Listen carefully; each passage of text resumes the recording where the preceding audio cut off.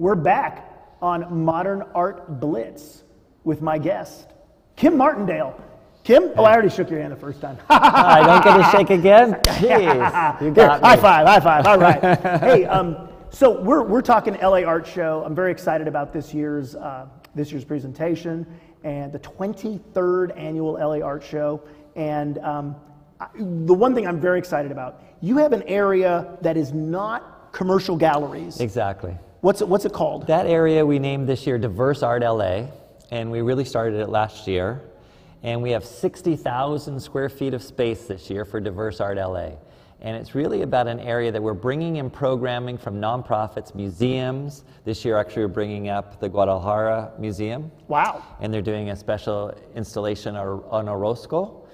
They've mapped the murals of Orozco that they own in the museum. And so it will be like you're walking through the Orozco murals. Without having to buy plane fare. Yeah. Okay. So hopefully that inspires a lot of people to go see how their Orozco work in Mexico and fly down to Guadalajara. But it's all about that excitement. Last year I had a booth, and it was near that area, and there was a great LACMA installation by Ramiro Gomez. Now this year, tell us about, there's this really cool, I just saw one of my favorite artists. Every time I see his name, it's like, gotta go, gotta see it. Daniel J. Martinez. And Chon Noriega is putting this on? Yes, he is, with LACMA. With so LACMA, UCLA, okay. Chicano Studies, and then LACMA. They're joining efforts on this. Have you been privy to what Daniel's up to? Yeah, so actually it was exciting. Daniel came in this morning and we were going over what he's going to do. We're building a special stage for it. There's bleachers coming in. Uh-oh. So it's going to be this interactive area that you can come and contemplate it from the bleachers. You can contemplate it from a distance, but then you can also go up on the stage and see what's happening there. It's a performance? No, it's all set. Okay, it's a static artwork. Yeah. Wow, wow, wow. Okay. Yeah. But he models a lot of the characters of those statics after himself, so he'll be there for some of the time. Yeah. So some of it you'll be seeing him and this person. Wow, wow, wow. And there's a bathtub and lots of blood involved. So. Oh, well, it wouldn't be Daniel Martinez if it wasn't a little bloody. Yes, indeed. And so Chon's the curator? Yes. Great, great, great. And so I mean, there's... So Chon brought in that. He also brought in another artist from Mexico doing a large mural piece that's hanging fabric. It's going to hang about 50 feet to the ceiling. So you'll be able to see that from one end of the convention center all the way through to this hanging, which is probably a couple hundred feet that you're going to be able to view this from. Hey, it just brings up a little thing with me when you say something. You have to deal with the fire marshal on these things, right? Yeah. Has the fire marshal already said, "Oh yeah"? Yeah, that's okay. If I go there and it's 25 feet high, I'm going to know what fire marshal talked to you, right? Oh yeah, they're fun. And Marissa, who's with Building Bridges here in Los Angeles, she's bringing in several different projects. One's left, right, punching bags. Oh, I saw some images on social media or something of these punching bags. Explain to me. Because there are people you want to punch. They are, and it's really it's not so much about the violence side of it, but it is a meditation and releasing that energy and putting out positive energy. They're actually going to do performance pieces in it, but they are people that hold positions of power around the world at present that some people could be fairly frustrated Not necessarily exclusively right or nor left, just this is somebody and addressing power. And is it something the public can interact with? Yes, completely. Oh, good. I already know which bags. I'm going to make the list tonight, and I have that bag. Okay, I know who I'm punching first. Yeah. All right, cool. So we have that, the Orozco, the museum coming up. So we have probably Launch LA doing Launch LA is a nonprofit on La Brea. Very familiar with it. I think my wife had a solo show there recently. But in addition to that, they're partnering with CAM, the California African American Museum, right? Exactly. Tell us about that show. So that show is a show that they're bringing in some of the artists from CAM. And it's really about African American artists and previewing them. And we've really not had those artists at the LA Art Show. So I'm very excited about that.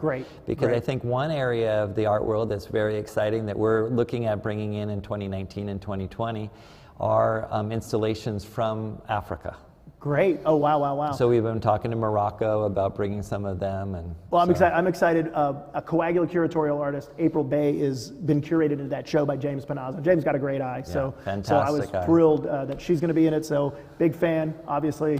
And then returning LA Art Association. The LA Art Association. And then we have MOLA, and we have the Autry. Okay, MOLA is a Museum of Latin American Art. There's Yep. 2 A's in MOLA, even Yeah. though they say MOLA, right? MOLA, Yeah, MOLA, yeah, you got Mole. it. Oh, yeah. So down in Long Beach. Okay. Really important museum for Oh, yeah. Latin American art. Yeah, yeah, yeah. And then the Autry. Oh yeah. Now, what's going on with the Autry? So the Autry. I mean, I think they get it's a great museum and they get short shrift because it's kind of associated with Western, you know. Yeah. Yeah, an American Indian, but they're bringing in one of the top American Indian artists out of Santa Fe, flying Really? him in. He's going to be doing a live mural Wow. there. So it's exciting because it's really about all these different cultures and museums and nonprofits are all in this diverse art area. Okay. Now, in addition to that, and let me tell you, we'd have a 5-hour broadcast to just recite them all. Is the commercial galleries. Correct. Because speaking as an owner of a commercial gallery, I've done the LA Art Fair and the LA Art Show, and I've done art fairs, and you're there to have a good show, but you're there to make a buck. So you know, people, and one of the interesting things I found with the LA Art Show, which I can't say about every LA Art Fair, is about any fair in the world, is I would meet people and not necessarily make a killing at the fair, but you know, somebody called one time and said, I saw this artist at your booth at the LA Art Show, and we're finishing the house, and we want to buy some. And it was like, what? And like, you know, so like, Fantastic. Yeah, like 5 months after the LA Art Show, I'm like, oh, la la la. One day I wake up, and because of the LA Art Show, it's like, you know, sold like, you know, 4 $10,000 paintings, like boom, boom, boom, you know, like this wall, that wall, and you're like, what happened? It was like the LA Art Show, like lightning struck, a little late, but hey, I'll take it, right? Yeah. I mean, it's about building relationships. It's completely about building relationships, and I think that people, I hope, flow through the whole fair and see everything there. Man. It's a lot, so you might even want to put on your calendar a couple days, like come to the opening, have fun, come back another day. Wear comfortable shoes. Indeed. Yeah. But this year we're really excited about some new galleries that are coming. Koenig Gallery is coming out of Berlin. Out of Berlin, wow. So, and they're usually just at, you know, Art Basel. Yeah. And so they're coming in. Patrick Painter's coming back with a bigger presence this year. Oh, I saw on the map, the booth Yeah. looks pretty big, yeah. And Macaulay from Vancouver coming down with some top artists. Okay. And Casterline Goodman coming more with kind of secondary art market, like Ed Ruscha and that kind of thing. Oh, yeah, well, that's like, you kind of need that standard. I mean, the secondary market, and a lot of galleries have been getting hit. They used to do a lot more secondary, but people are savvy now. They can go on, not necessarily eBay, but you can go on a lot of ArtNet, like for example, you can go on a lot of sites and sell you can figure out, you know, you don't need the middleman. But that concern that we were talking about earlier, about the historic work and whether it's a fake or something, here you're buying from a gallery that has a reputation. Reputable gallery, provenance, here it is. There it is. Yeah. Well, it's far less risky, you know. Yeah. And seeing the work in person is always, I mean, that's the big thrill. Indeed. And a couple of really important galleries from Korea are coming in, SM Fine Art. Oh, yeah? They're doing a special exhibit on Tansekwa, this is the 4th edition of Tansekwa, which is a certain type of art. Only 12 artists are recognized of that type of art. Tansekwa artists. From Korea. What is it? Kind of Wow. 1960. There's still living artist, Kim Tae-ho, which will be at the show. Okay. It's very simple art. Like a minimalism? Minimalism, Okay. indeed. And it's from a bygone era? Well, from the 60s is when it kind of started. Okay. And then Kim Tae-ho is still an active artist. He's So there's the only youngest of those 12. He's the youngest of those 12. Okay, and the longest living now, and Right. that's it. Then we bookended it. Correct. Wow. Those are the Tansekwa artists. There can be other people that will paint in that style, but those are the 12. Wow. So it's great to have that exhibit, you know, coming back with Tansekwa the 4th time. We have different artists each year, kind of thing. We had Kim Tae-ho as part of the exhibit last year, and I was fortunate enough to get a painting from my personal collection. Hey! So, Speaking of which, tell us about, on the map I saw, Kim Martindale Fine Art. yeah, Tell so us about this year's the first year that I'm really doing a booth at the show. Okay. And normally I'm really busy with it, but this year we're actually inviting 4 tribal art galleries. Oh, okay. So it's kind of an interesting mix that Frieze has done and some of the other shows have done. And I've been in tribal art all my life. You know, I started with the very first tribal art show when I was 16 that we mentioned earlier. And so it's been a part of my life, so I want to share it with this world. And it's something that I've kind of kept out of the show, but as more major shows do it, I was like, hey, this is another big part of my life, so I wanted to introduce it. So we have one of the top galleries coming with African art, Indonesian art, and then antiquities like Egyptian and pre-Columbian. Whoa, okay, and then my gallery will be Mayan material, and then I'm doing a special show on Navajo textiles, and it's only one type of Navajo textiles, American Indian type of Navajo. And it's from 1870 to 1900, so it's Germantown, and I'm calling it, and maybe this will create some conversation or controversy maybe, but I'm calling it the first modern art, 1870 to 1900. You know, I would agree with you about the Navajo tapestries. They look like Donald Judd could have done them. Yeah, indeed. Yeah. And Tony Berlant kind of coined the term that these are kind of paintings done with wool.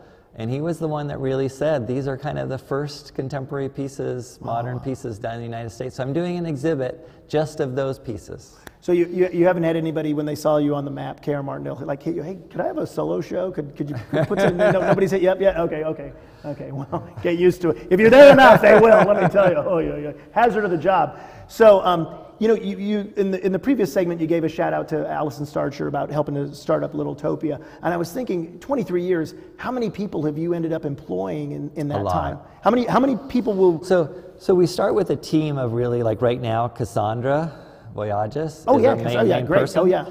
And then Katrina comes on, and Sandra and other people come on. So we have a team of like 3, 4, 5, for about 4 or 5 months of the year. Okay. Just a team of Cassandra and I the rest of the time. But then as we get closer, like right now, we're at about 150 people. Wow. But the convention center takes care of like security and all that stuff, no, right? we bring in our... you have to, yeah. So if we put security in that, then we're at like probably 200 people or so. Job creator right here, okay? Yeah. So and then now let's multiply that by how many fairs have you done? 23. I mean, that's, exactly. You've employed a lot of people. People have gone on to other things, got their start in art careers. And stuff. So when you look at an LA contemporary gallery, who's the alpha collector?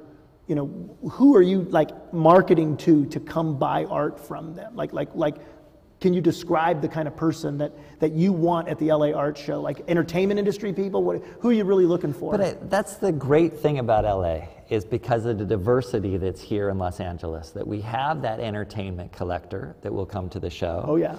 Then we have some of the biggest collectors in the world, right? We have Eli Broad here that's come to the show. Linda Resnick. Oh, wow. These are 2 of the biggest collectors in the world. So we have a wide range. And then I'm also really excited about what we talked about in that first segment about how collecting has changed here in Los Angeles over the last 3 years. Oh. And there's a lot more people that are starting to form collections that could form whatever level of collection they probably want. Oh yeah. And you've probably noticed this too, a lot of New York galleries moved here. Opening a satellite space, or just flat out moving here, and there's a lot of action here. I mean, New York is it's the capital of the art world. I'm not going to pretend. Right now it is. Yeah. But we want it to be. Give it a little time. Indeed. So. But that's what I'm excited about the LA Art Show, is that it's not a myopic show, or it's not just an Asian show or a Latin American show or a cutting edge show. It's a wide range of show, and we have those areas like Littletopia or Roots that we've talked about before, or Core now, or Modern Contemporary. See, here's the thing. One of my critiques of a lot of art fairs is they have these selection committees, which is good. You kind of want to weed the garden, but they end up being these kind of homogenous shows. I've even said a lot of art fairs, you could take the placard off one gallery and swap it with a couple other galleries, and nobody would know the difference. LA Art Show is it's always been diverse. It's been a hallmark. And if you want minimalism, there's minimalism. If you want some gestural painting, I mean, there's every kind of art imaginable. Especially you've amped it up, right? And I think it's reflective of what's happening in LA. And I think that's why the show has lasted for 23 years and growing every year in those 23 years. The art scene has grown every year exactly. for 23 years. Every time I turn around, it's like, who are these people in my art world? Get out of here, But it's reflective of that, and that's what I try to do with the LA Art Show, and kind of go, and I think that a lot of people are trying to decide what kind of art is it that I'm really responding to, that I want to form that collection of. And I want them to come to the LA Art Show and see all of these different kinds and decide, okay, I'm going to collect this for a while. Well, Maybe they'll switch, but... You've described a phenomenon. I can give you a specific example. It's not urban legend. It is the Nortons. Remember Peter and Eileen Norton? They're big collectors for many, many years. Great people. And really helped put LA on the map. I mean, you can't even when they tell the story of the LA art scene, the Nortons are really front and center in the 90s and early decades of this century. But they started off with neon art. Like they thought, oh, neon art, that's cool. And finally they were like, oh, and they really educated themselves and moved on, and they didn't collect neon art anymore. And I'm not, but they went on to bigger and better things. And you're right, like, people start, LA collectors especially. I think New York, it's a little more like this is the way you be a collector, and maybe a little more conformist. And I think more defined, I think. Do we have like idiosyncratic collectors here, where they're just, if they like a little extra something in that collection, they're not afraid, Yeah. And that's why I like the diversity at the show, so people can come and really explore that and see these different things and get excited about different types of art, because I don't think it is just about one type of art at all. I've noticed that too. I have a couple collectors who specifically by one artist, and they'll come in and they'll say, okay, they'll come to the fair and they'll say, well, what do they got with this artist and this artist? You know what, you got to walk around because there's just so much here. It's like you can't just run to that booth and say, it's not for a narrow. That's the goal, is to get people to explore. And I think it's important to explore in person too. I think a lot of people get caught in just exploring online too, which I think is great to learn. But it's the curse of the times we live in. It's, here you are watching us online, and you could be out living your life. No. but come to the show to see what we're talking about and see that artist that you've Googled online or whatever. Absolutely. And see it in person. Like the artist I was just talking about earlier that I bought a piece for last year for my own collection, Kim Tae-ho. It's this Korean artist, Tansei artist, and it's got depth to it. And when you look at it on a screen, you only see one depth, but it goes back in, and you can't see it. There's no way to digitally reproduce most of the art experience. You have to see, and I didn't know anything about Tansei Kwa. See, so here I'm supposedly the art expert, Tansei Kwa. Okay, see, I know you're watching this and Googling that. I don't have that advantage, but I will be Googling it in a few minutes. It begins with a D. Oh, Dansei Kwa. Oh, okay. Yeah. Well, yeah, boy. Okay. Well, Kim Martindale, I'll give you. Hey, we got a few minutes. You got any last thing you want to tell us about? I mean, you've been good about saying come on down. I've been saying good about come on down. Right. I've been a booster for your fair for quite a few years. Any parting thoughts as people are right now getting online to laartshow.com to buy those tickets? If you're in Los Angeles, you live in one of the most exciting places to live for art right now. Oh yeah. So I think embrace that and go to the museums, go to the galleries that are here, because it's happening here. If you live outside of Los Angeles and you're watching this, I invite you to come and see what's happening in Los Angeles. If you're in Los Angeles and you live on the west side and you don't think downtown's changed in the last 5 years, oh man, it's time for you to come downtown. In the last 20 minutes, man. To the convention center. Where did that come from? Yeah, exactly. And see what's happening, the museums that are down here, the restaurants that are happening downtown. So I just implore you to come and explore Los Angeles wherever you're viewing this from, and you're going to have an amazing art experience. Real quick, here's one of those on-the-spot questions people hate me for, but I got to ask. Have you ever taken public transportation to the LA Art Show? I have not. You have not? Oh! And shame on me. Oh, really? Okay, well, maybe this is the year maybe we'll take the banana caster out to the go. I can tell you now with the Expo line, the blue line, I mean, no matter where you live, you can get to a train station very easily. If you're in Pasadena, that gold line you transfer, the blue line, the Expo line, you get off at the Chick-Hearn station. Yeah, it's right there. Right by Staples. I'm sure you've taken it to like a Springsteen concert or who's that? Taylor Swift. I made the mistake of going to get a meal in LA Live when Taylor Swift was, I don't even know who that is, but let me tell you, every 14-year-old girl in the world. But Staples Center and LA Live are right next to the convention center. It's right there. Chick-Hearn station, he was the broadcaster for the Lakers, has his own station.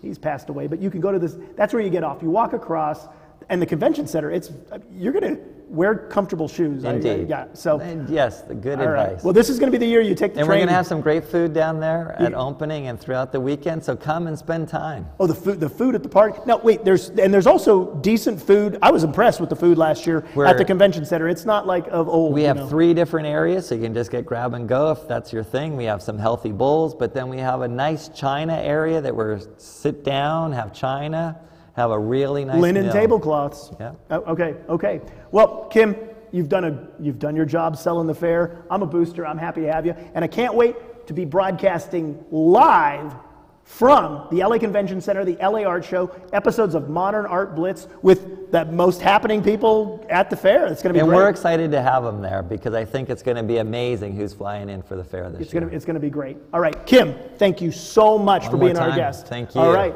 we'll see you all. Come to the gala Wednesday night. We'll see you there.